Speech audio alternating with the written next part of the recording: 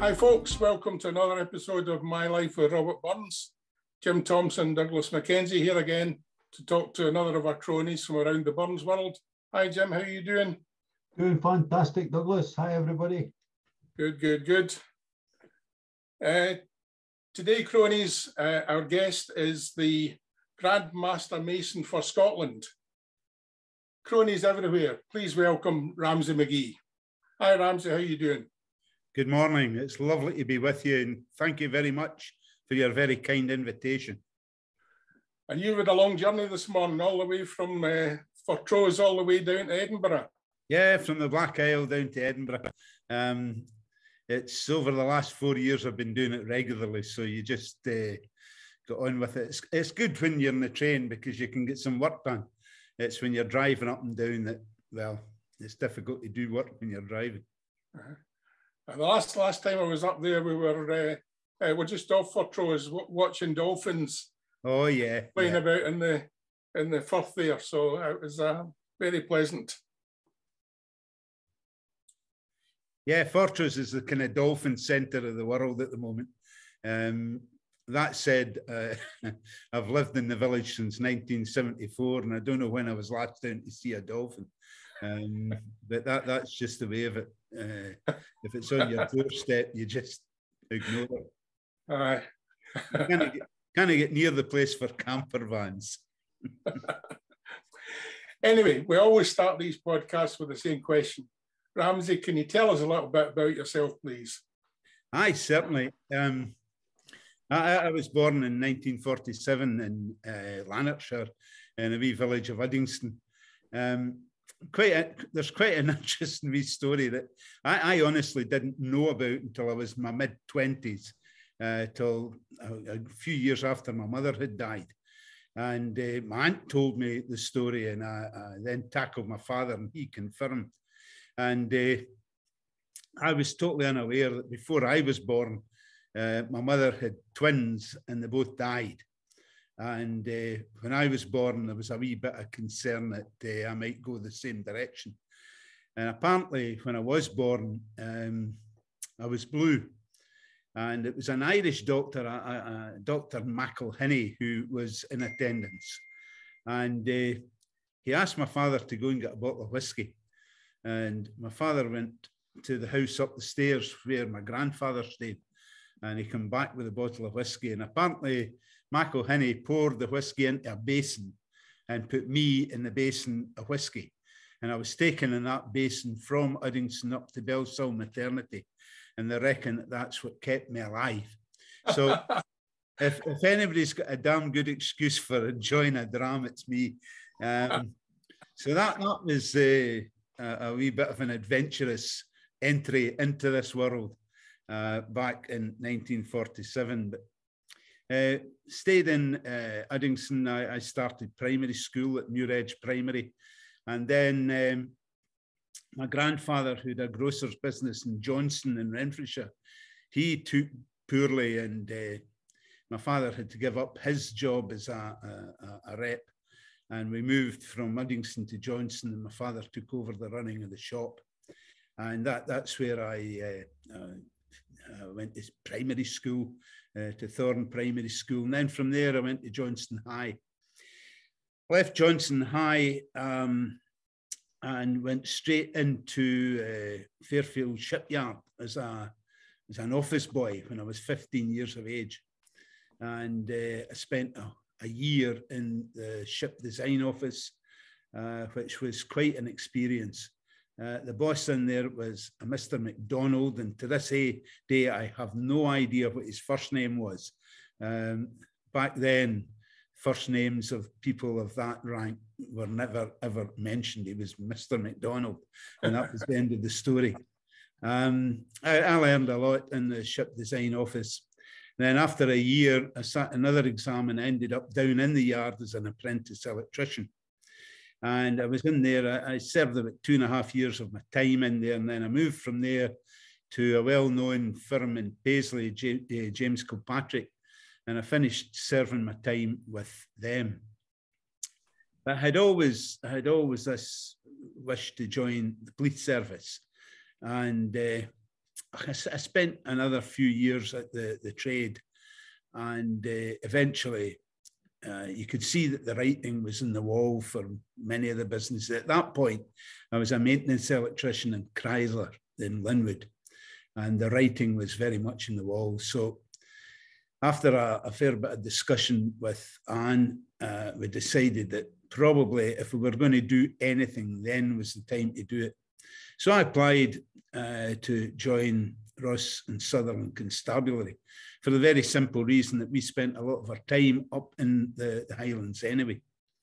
So I went through all the procedure there, and I was accepted and started in August 1973 as a very raw new recruit into the police service, which is a very different police service to the one that we know today.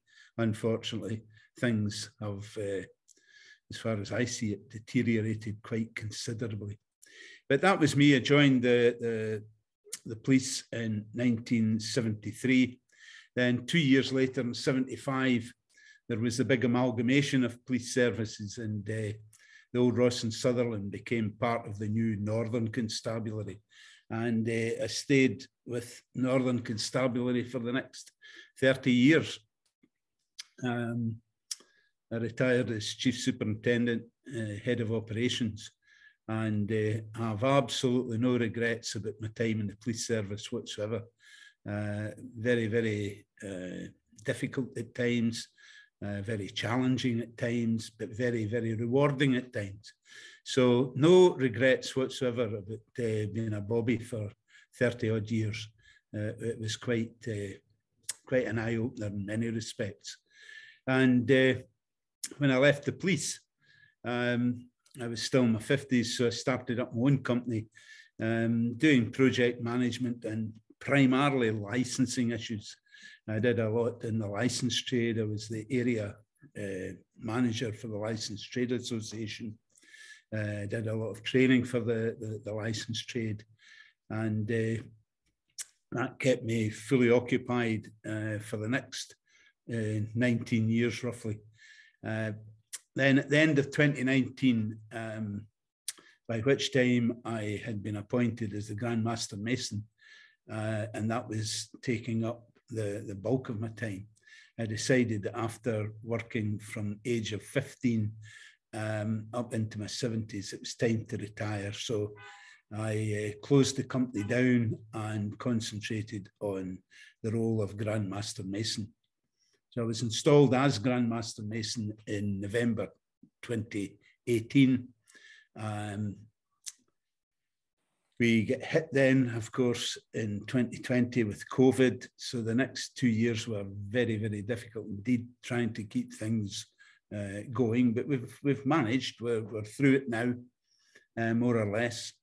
And that's where I am at the moment as Grand Master Mason. And what we're doing now in 2022, we're trying to cram 3 years into 1 year to catch up with provincial and district installations, to catch up with lodge centenaries, bicentenaries, tercentenaries. And we've been very successful in that this year. It's been very, very busy, but by November this year, I think we will be where we should be, and we'll have caught up with most of the outstanding issues. Good, good. Well, that was a bit of a whistle-stop tour of your life so far. So let's pick it a wee bit. The time with Chrysler, was the Hillman Imps still getting produced then? Yeah, the Hillman Imps were being built in Linwood while I was there. They were something else. In fact, I had one at one point. Great wee cars, except for the water pump. The water pump kept breaking down. But apart from that, they were super wee cars, and we had many an hour's enjoyment running about in the Hillman Imp. Yeah. A few of my friends have had them. I never run one myself, but they always reckoned that you needed to carry something really heavy in the boot at the front. Yeah, otherwise we'd take the front wheels. Yeah, A sack of tatties in the front helped. Aye. Well, this the older pal of mine carried a bag of cement, and he said that his life he'd a crash, and he reckoned it was a bag of cement that saved him. So, oh well, there you are. No, they were lovely week. When I started in there, it was still the Roots Group, and apart from making cars, well, they did the pressed the bodies for Volvo. They made trailers for the army. They were making railway wagons. You know, there was quite a bit of diversity in the building at that time. Yeah. And eventually the Americans took over, and well, it didn't last too long after that, unfortunately. Nah, that's a shame. And growing up and deciding to join the police, you were saying that the police kind of became a different thing over the years. It must have been strange going from a kind of rural environment to a much wider police environment. Did it include Aberdeen? No, Northern Constabulary was based in Inverness. Right. And we covered a fair scalp of the Highlands, but we also covered the three major island groups: the Western Isles, Orkney, and Shetland. So latterly, as head of operations, I was responsible for literally from Glencoe north right up as far as Shetland and as far west as the Western Isles. And to the east, we linked in there with Grampian Police, roughly between Nairn and Forres was where the border was. I must say that I thought before the amalgamation, one of the fanciest names in Scottish Police Service was the old Scottish Northeastern Counties Constabulary, sort of known as SNEC, and they were based in Aberdeen. So we joined up with SNEC just between Nairn and Forres. Mm-hmm. So we had the Northern Constabulary area was massive. It was bigger than Norway, and our northernmost station at that time was in Unst, the island of Unst, and it was a single man station in Unst, and the officer that was stationed in Unst was closer to police headquarters up in Norway than he was to police headquarters in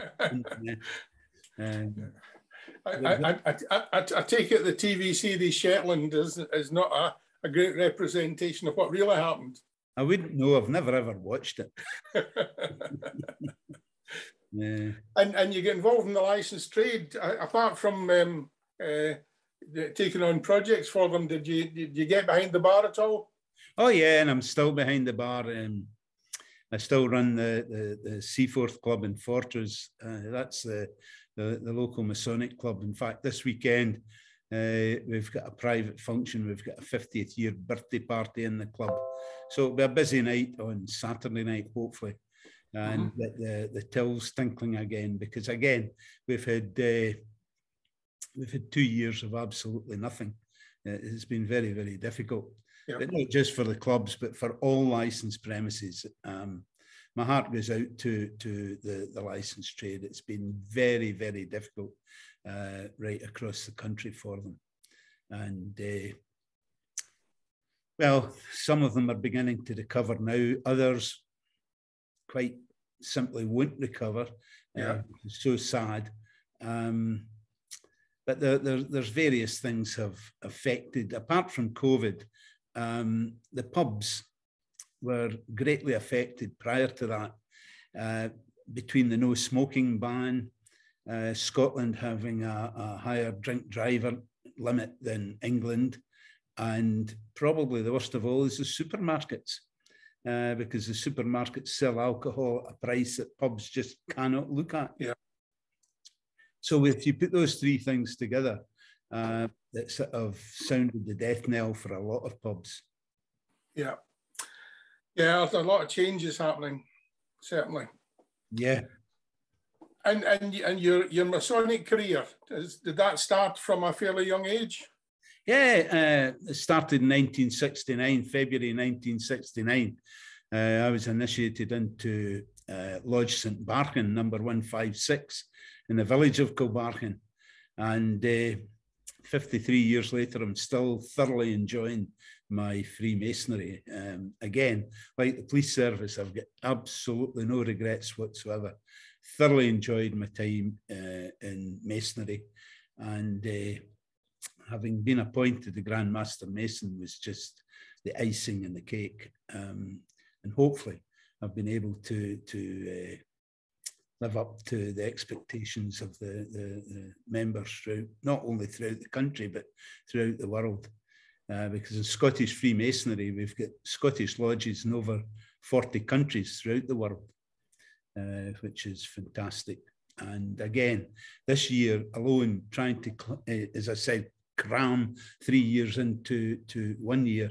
I've been very fortunate in being able to visit our lodges right throughout the Caribbean. I've been in quite a number of countries in Africa this year. I've been in Australia, Fiji. We've got one lodge in beautiful Fiji, and this year they were 150 years old. So we've had Scottish Freemasonry in Fiji for over 150 years, and that was lovely. It was quite a culture shock. I was given the traditional Fiji welcome, which was absolutely unbelievable, fantastic. The ladies had prepared the room with mats, and each mat had a significance. There was 2 wee thrones, and I was sitting in one, and the district Grand Master was in the other. Sorry, the Master of the Lodge was in the other. And the other guys were in traditional costume. The ladies had made a garland for me, and that got ceremoniously put on. Then they went into quite a long dialogue in Fijian, and that resulted in, first of all, me being presented with a whale's tooth with a rope round it, which indicates unity. And that was them unifying with me. And from what I can gather, that whale's tooth is at the present moment somewhere with DHL heading towards here. And after that part of the ceremony, we were sitting around this huge wooden bowl on the floor, and I couldn't honestly see just exactly what was going on, but they were banging away at this, and then they poured water in, and they were swishing stuff around. And apparently it was the roots of a tree that they had in this big bowl. They mixed it with water, and then they swished it all over the place. And then they took an empty coconut shell and filled it and presented that to me. And I said to the guy next to me, I said, "What do I do?" He says, "Drink it." I drank it. It was, I don't know what I was expecting, but it wasn't unpleasant. It was fairly bland, but I ended up having 3 cups of the stuff. Very good. So it was quite it was a very traditional welcome to Fiji, and I was delighted. It was absolutely unbelievable, something that I'd never ever seen before, never mind having participated in. Excellent. You've certainly done some travelling this year, because you know, the number of times that we tried to find a date to talk to you, and you were going to be somewhere exotic. I hadn't realised until we were in San Antonio at the Alamo several years ago just how widespread Scottish Freemasonry was. Mm-hmm. Yeah, it's fantastic.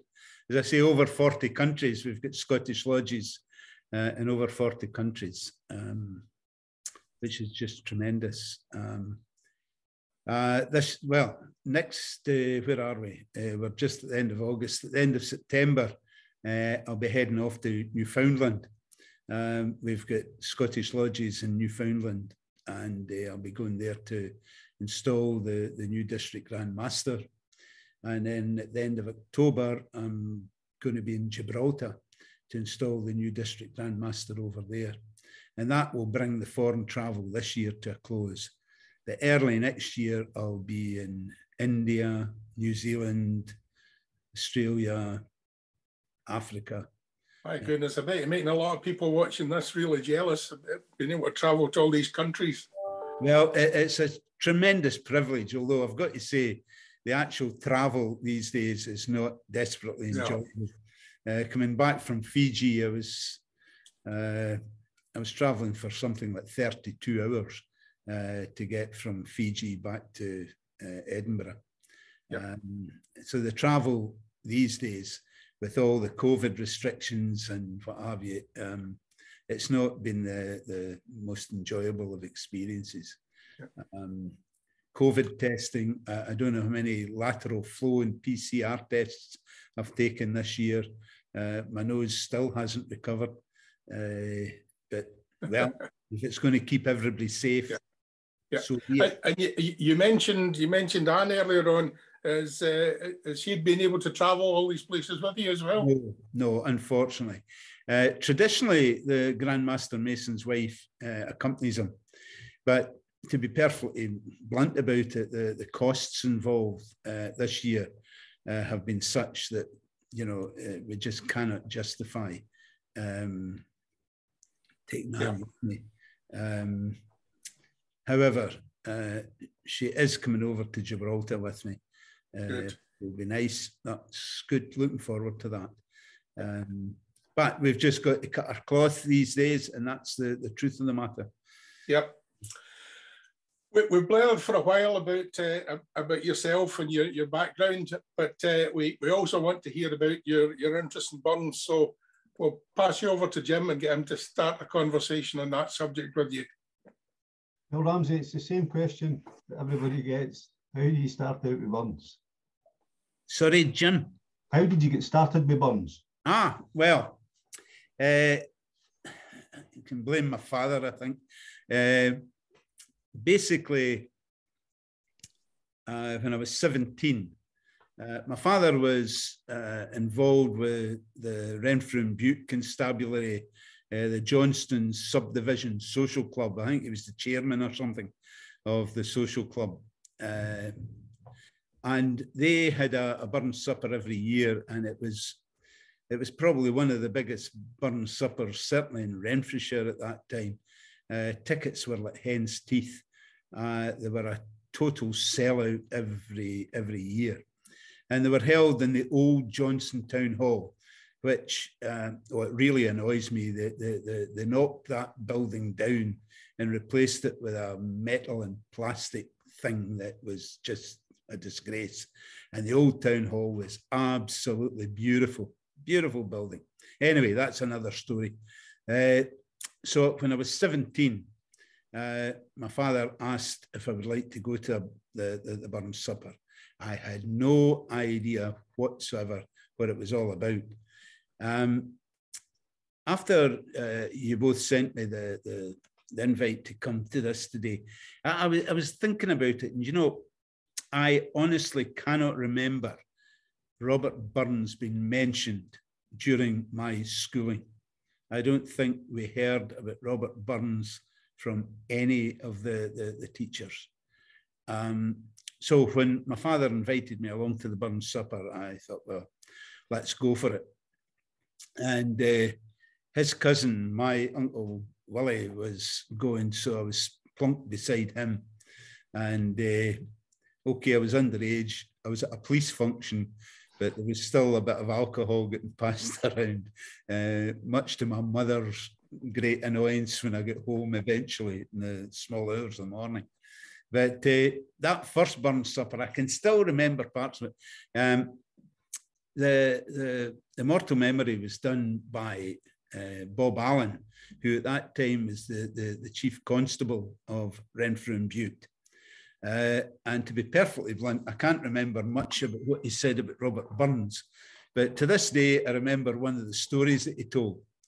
And that was that there was three guys sitting in a train, and the train was going from Glasgow up to Inverness. And of course, in those days, it was the old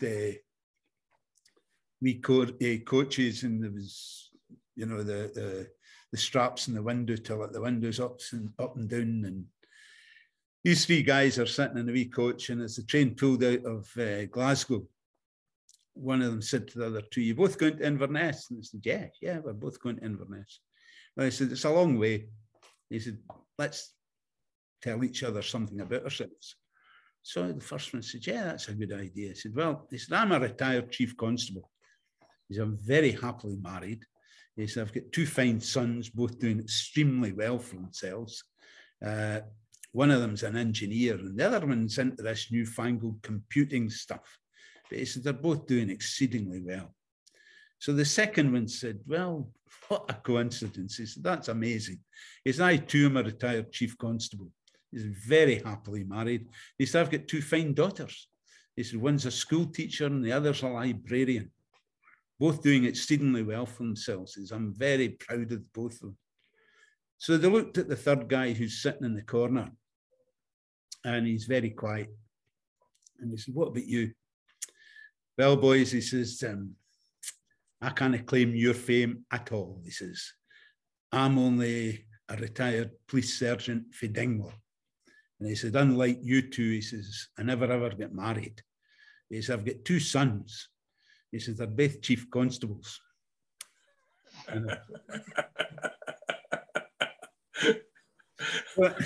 Don't ask me why, but I have never ever forgotten that story recited by Bob Allen. So that was my first experience, and I was really taken. With guys reciting Holy Willie's prayer and one thing and another. Oh, I thoroughly enjoyed myself. I thought it was a fantastic night, and you know, in the next year or two, I never. In fact, I haven't missed a year since then. I've been at Burn Suppers every single year. Some years, one or two, other years. I think the worst I had in numbers was about 14 one year.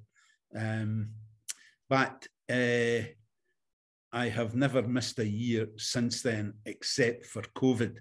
And even at that, we had Burn Suppers via Zoom.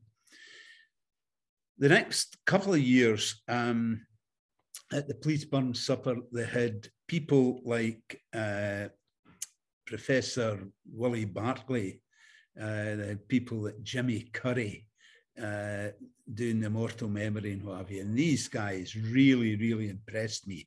I thought they were absolutely fantastic. So much so that I went away to the library and I get the book on Robert Burns by David Dyches, the solicitor guy. And I read that book cover to cover. I found it absolutely fascinating. And that was me, hooked on Burns, basically, since I was 17. And I said, the sad part about it all is I honestly can't remember any mention of Burns while I was at school, either at primary or at secondary school. And it wasn't until I got away from school and my father introduced me to the Burns Supper back then that I really get involved with it. And I have no regrets about that whatsoever. I thoroughly enjoyed it, absolutely thoroughly enjoyed it. And I still enjoy them. Although there's sometimes you get speakers that you just like, oh, aye, very good. And others are absolutely fantastic. But that's life. No, I enjoy my Burn Suppers every single year. Do you ever participate in the Burn Supper at all? Yeah, I've done quite a number of immortal memories, toasts to the lassies. And in my own club, there was one memorable year when what was a hell of a night of snow and what have you. And the lady who was booked to do the reply to the lassies failed to appear. And we were quite concerned that she'd maybe had an accident or something. But no, she'd forgotten all about it and she went away to Germany. And we're sitting there, and the president at the time, Jock Watt, I was secretary of the club, still am the secretary of the club. He says, you're the secretary, you organise the speakers. So he said, you better do the response. So I even did the reply to the lasses one year at desperately short notice. Quite often, I do the address to the haggis literally all over the world. The latest one was in Fiji. They asked if I would do the address to the haggis, but they didn't have a haggis. So they disguised this. It was a piece of rump steak or something. It was disguised, and I was addressing the haggis, and it was surrounded by neeps and stuff. So nobody really knew what the hell was in the plate. But no, I've done the address to the haggis literally all over the world. You name the country that I've been in, and I've probably addressed the haggis there. But apart from that, I think probably, you were asking in your wee note that you sent me, the highlights. Well, I think probably one of the highlights, my daughter was an officer in the Queen Alexander's Royal Army Nursing Corps. And at one point, she's a major in the army, and she was the matron at the Royal Military Academy at Sandhurst. And well, through her, I suppose, I received an invitation to do the immortal memory at the down in Sandhurst at the Royal Army Medical Corps at their officers' mess in Sandhurst. And that was absolutely unbelievable. It was quite, I've done the immortal memory in quite a number of places, but that one was really something else. And the military, they know how to make an occasion even a greater occasion. And at that one, I was told that while I was doing the immortal memory, the piper would be playing throughout. And I thought, for the love of goodness, how are we going to cope with that? But he was away up a corridor, and you could just hear the pipes in the background. And I found it absolutely stimulating. I thought it was fantastic. But the ambience of the whole place, the officers' mess, and it was lit with the candelabra, and all the regimental silver was on display. It was just absolutely fantastic. And just a few years ago, just before COVID, one of the members of our lodge up in the Black Isle, he was the regimental sergeant major and 2 Scots, and he invited me down to Edinburgh to their burn supper. Well, that again was absolutely unbelievable. It was a tremendous night, and as I say, I've been going to burn suppers since I was 17, and I've never ever experienced a night that we had down in Edinburgh with the with the 2 Scots. They really go to town. It was a fantastic night. Really first class. I'll never ever forget it. I'm indebted to Jim for taking me to that before he retired from the army. You mentioned your club. Can you give them a wee plug and tell us who they are? Sorry, Jim, I'm different. You've mentioned your club. Oh, yeah. You need to tell us what the club is and who they are and what they're up to. Aye, certainly. I'm a member of the Strathbefford Burns Club. We are, we're an awful friendly wee club, number 723. And I took over as secretary, must be 24, 25 years ago. I took over as secretary of the club, and I've been secretary ever since. And it's a job that nobody else has wanted to take on. But again, I thoroughly enjoy it. It's great fun, great crack. Our president at the moment, Hugh McGhee. Hugh, again, is a former police superintendent. absolutely steeped in Burns. He is a first-class president. We have our annual Burns Supper celebration. But over the last few years, well, certainly up until COVID hit, I was trying to get things moving a wee bit. And we had a modicum of success because we had wee trips from Strathpeffer down to the Central Belt. And we visited Burns Centre at Alloa. We've had invitations to the Irvine Burns Club. We spent time there. We've been all over the shop. And we had arranged to go down to Dumfries.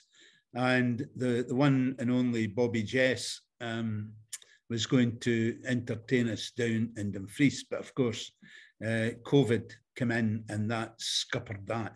But I am very hopeful that probably in the spring next year, we'll catch up and we'll get down to Dumfries for a couple of days and get Bobby to take us round and give us the spiel. So it's a healthy wee club. We're doing okay. Like many other organisations, you know, the church, like Freemasons, all the rest of it. In one way, the membership is getting a bit older, and we've lost quite a number of members over the last 2 or 3 years. But I'm quite encouraged because we've had 2 or 3 young guys coming along, primarily with their fathers. And, you know, you sort of think, are they going to take to this or are they going to no take to it? But they've thoroughly enjoyed it, and they're now full-fledged members of Strathpeffer Burns Club. We had a wee upset 4 years ago now. We've been meeting in the Strathpeffer Hotel for almost 70 years, just after the war, once the club got up and running again. And the hotel was sold to the Chinese, and they evicted us. They no longer wanted us in the hotel. It wasn't in their agenda. So we have moved, after 70 years in the one location, up to the Ben Wivis Hotel in Strathpeffer. And they've made us very, very welcome. And we've had 3 great nights up there now. We should have had 5 nights up there, but of course, COVID prevented that from happening. So that's where we are with the club. It's been in the go in its present form since just after the Second World War. Previously to that, it was known as the Caberfait Club, and then it died a death during the wars. I always find it interesting looking back at some of the Burns suppers that the club held just after the war and the number of toasts that they had. Probably double the number of toasts that we have. And there was toasts to agriculture, toast to Her Majesty's services, toasts to the village cat, you name it. And the club had all of those toasts and responses. So the good Lord himself knows when they get home after that lot. But we've trimmed it down a wee bit now. And it's still into the small hours before we get home. Just in terms of Burns' works, have you got a favourite? Yeah, I've got quite a few. I mean, you've got things like Tam O'Shanter, Holy Willie's Prayer, all these kind of bits and pieces. And I love them all. And we've got some members. In fact, Jimmy Fraser that I mentioned, the ex-RSM, his rendition of Tam O'Shanter is just unbelievable. He's fantastic. He's first class. And I've just seen so many variations in the theme, but these poems, like everybody else, I love them. There are a few others that I thoroughly enjoy.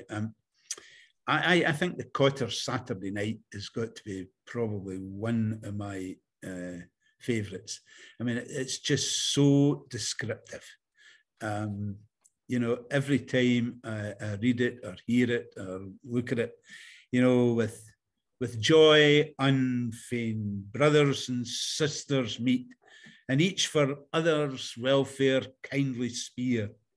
The social hours, swift-winged, unnoticed fleet, each tells the uncles that he sees and hears. You know, it's just so descriptive. You can just feel as if you're sitting there with them in the room, and you know they're coming back after being away working all week, and they're sitting around the angle there, telling everybody what they've done and who they've met and what they've been up to. You know, it's just so descriptive. I love it. And then you go through the bit where Jenny and her boyfriend arrive and one thing and another. And then I think a very poignant point in it, you know, when the cheerful supper done, with serious face, they round the ingle form a circle wide. The sire turns o'er with patriarchal grace, his big haw Bible, once his father's pride, and his bonnet reverently is laid aside. Now, how descriptive is that? You know, again, you can just feel that you're sitting there in that room with the family. They've gone through the social bit, that they've been telling each other what they've been up to. They've had their basic supper of porridge.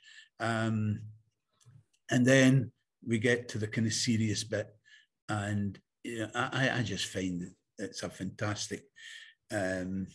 Likewise, and I'm not very well acquainted with the thing, but I thoroughly enjoy it, is Twa Dogs.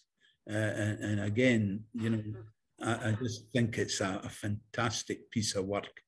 How Caesar and Lewis work against each other. And, you know, again, when you get guys that know what they're doing, I could sit and listen to that all night long. So those are probably my favourite. I mean, other things, you know, the likes of the address to toothache. You can feel the pain. You know, you can just sit and listen to that, and you can actually feel the pain in your tooth. I mean, Burns. Who else could write a poem about toothache and do it in the way that Robert Burns did? It's absolutely fantastic. There's other bits and pieces, you know, obviously, where I am at the moment, the Masonic song is something that's very dear to me, especially the verse where it's within this dear mansion may wayward contention or withered envy ne'er enter, may secrecy round the mystical bound and brotherly love be the centre. And that, again, you know, you can get from that just how much Robert Burns got out of his Freemasonry. And, you know, as you're aware, he was a member of the Lodge in Turboughton. And there's a wee bit in his poem to the brethren in the Lodge. And I, if I'm comparing a Burns supper, very often I'll use 2 lines for that poem just to introduce the evening. You know, oft have I met your social band and spent the cheerful festive night. And I think it's a great way to introduce folk to a Burns supper, and then get into the meat of the evening. So those are some of the special Burns poems as far as I'm concerned. I love them. I'm glad you mentioned the Twa Dogs, because that gives you a link to Newfoundland, at least when you go. But up at Far Abroad, the sailors gang to fish for cod, that's what he was talking about. So let's get some in there. But you mentioned Jimmy Curry earlier on, the late Jimmy Curry. And Jimmy was the minister at Dunlop, aye. And Dunlop when I was a young cop in Sturton during my probation in the police. And I was fortunate enough to get quite friendly with Jimmy, and he was wonderful. And I was just thinking as you were talking about that, and you've been to so many burn suppers since you were 17-year-old, you must have met an awful lot of characters in the Burns movement. Yeah. Any of them stand in your mind and give us a couple of stories? I could incriminate myself here. I mean, there's a lot of these people that I've already mentioned that I thought were absolute characters. They were fantastic. And over the years at the Burn Suppers, we've, you know, I've been very, very fortunate in meeting. Well, lately I've just mentioned Regimental Sergeant Major Jimmy Fraser, tremendous at reciting the likes of Tam O'Shanter, Holy Willie's Prayer, that type of thing. Absolutely first class. He does it, and he's just a right wee character. You know, you couldn't beat him with a stick. He's quite something else. Up north, we've had quite a range of speakers over the years. Because we're away up in the Highlands in Strathbeffer, at that time of the year in January, it's very difficult at times to bring folk from the south up north. And we try, albeit I've got to say that after 25 years as secretary, I'm really struggling at times. In fact, boys, I've got all my speakers for January with the exception of the Immortal Memories. So if either of you are not doing anything, you'd be more than welcome to come up to Strathbeffer. I've got everything else filled up, but I'm still struggling with this one. Well, we'll throw that offer out to the rest of the audience and see if anyone responds to you. I was with Archie Chalmers last weekend, and I meant to wind Archie up, but there was other things in my mind, so I forgot all about it. But up north, we've got a member of the club, Ian McNabb. Ian's now in his 90s, and he's done every toast and virtually every response in the Burns Club over the years. Ian at one point was Director of Education in Ross-shire, and he's very, very serious, but his immortal memories are outstanding. They really are. Probably devoid of humour, if I were perfectly honest with you. But he is, you know, so good. And again, I could listen to him all night. On the other side of the coin, we've got a guy up here, McAllister, Bill McAllister, a journalist. And he is an out-and-out character, Bill McAllister. And, you know, he is the exact opposite. It's all humour and no much else with Bill. But it's great to get that balance into the club. We were fortunate. I've had the very Reverend James Simpson, who's a former moderator of the Church of Scotland. We've had him as a speaker at Strathbeffer. But a more recent moderator, the Reverend Susan Brown. Susan, of course, was in the church at Killernan in the Black Isle.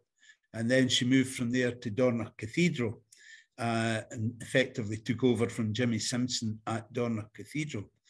And we've had Susan on a number of occasions. And I had the temerity, I don't think it was the Burns Supper in Strath. I think it was at the Dingwall Gaelic Choir Burns Supper, which I tend to compare every year. And she was there to do the reply to the lassies. And this was just no long after she arrived up in the north. And at that time, the Spice Girls were at their very height. and I did the big build up for Susan and introduced her as Holy Spice. Well, she saw the funny side of it, but my heavens, did I pay for that over the years. Every opportunity that she got, she had a wee go at me. She's an absolute star, and she's been fantastic.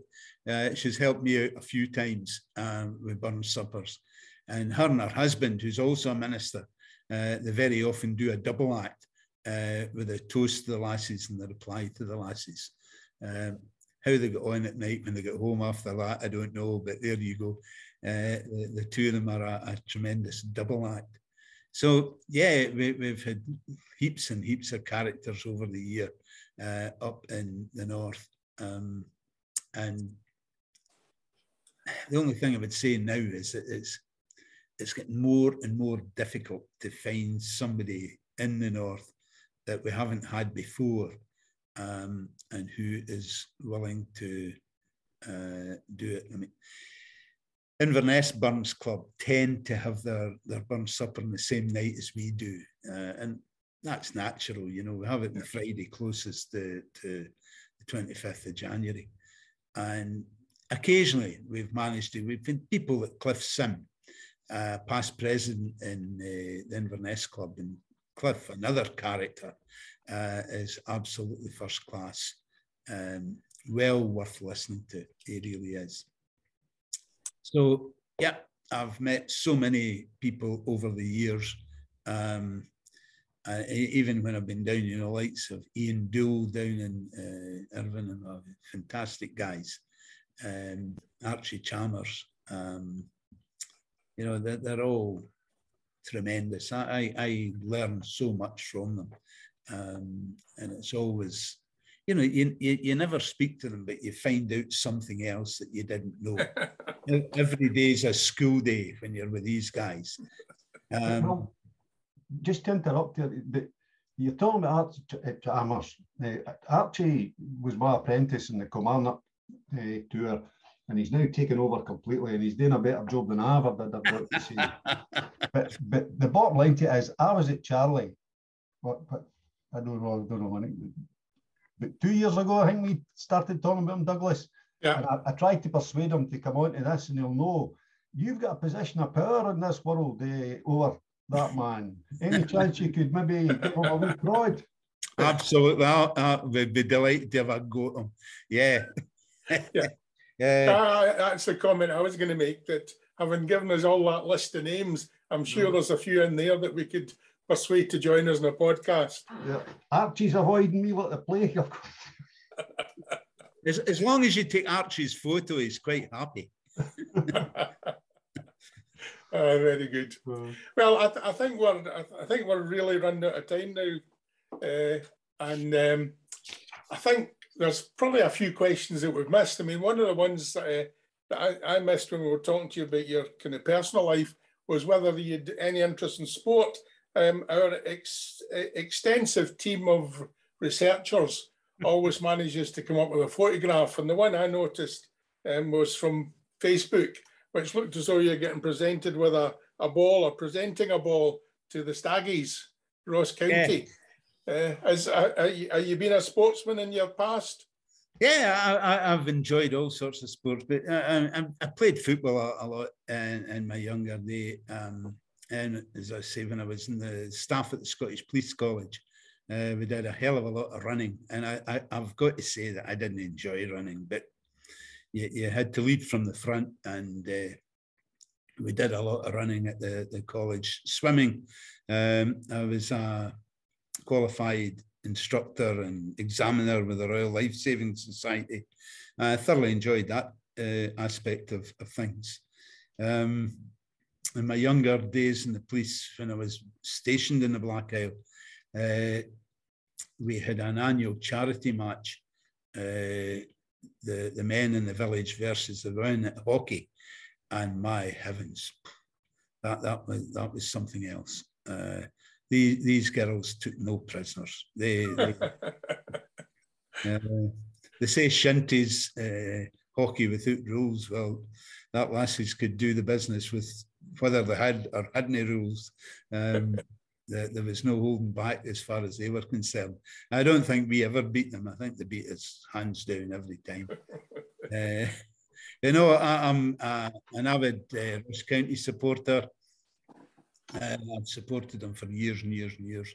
And yeah, when I had my own business running, at least twice a year I would sponsor the match, the ball, or sponsor something, and take a heap of guys, usually ex-cops, along to the hospitality. And that was great fun, great. No, I'm over the moon with Staggy's performance last year. I ended up in the top 6, which was something that we didn't expect, to be perfectly honest with you. We've had a poor start to the season, but we had the boys from Ayrshire, Kilmarnock boys, up, and we beat them last week and got our first 3 points. So delighted with that. And don't say that too loud, or Jim will not talk to you. No, we've got to get a point somewhere. The fact of the matter is we should have got 3 points against Hearts, but we just didn't get the rub of the ball that day. But there you go. You win some, you lose some. In fact, some weeks I know score and draw would be terribly handy. But it's you know, the Scottish League is very, very. I mean, you've got your Rangers and your Celtics and what have you, but take the two of them out of the equation, and there's not a lot between the rest of the teams. Yeah. Somebody was saying after we got beat the Celtic there, and I mean, we held them in the first half and we were doing all right. But basically, Celtic have got a weekly budget that's probably equivalent to our annual budget. So, you know, the odds are stacked against us before we even get off the yeah. Well, what I liked was your comment about, you know, taking a table at the hospitality and getting some of your police friends along. And that's one of the things I noticed. I mean, I'm a United supporter, is that with the smaller teams, there's still a lot of camaraderie. And, and you know, the concept of the Drouthy Crony still exists when you get your pals along and have a blether over lunch or something like that before watching a match. It's great. Oh, absolutely. And of course, Ross County is very much a community club, and McGregor has put so much into it, and he's held the thing together for so many years now. But no, it's very much a community club, and as you say, you know, it's just so good to get along there, get the crack, and enjoy a meal, enjoy a few drams. It's absolutely super. Mm. Anyway, we drifted into talking about football there, but I think we've run out of time. So it just leaves me to say a huge thank you to you, Ramsay, for coming along and telling us about your life with Robert Burns. Thanks very much. Thank you very much for having me. I just hope that I've met your expectations. No, that was great.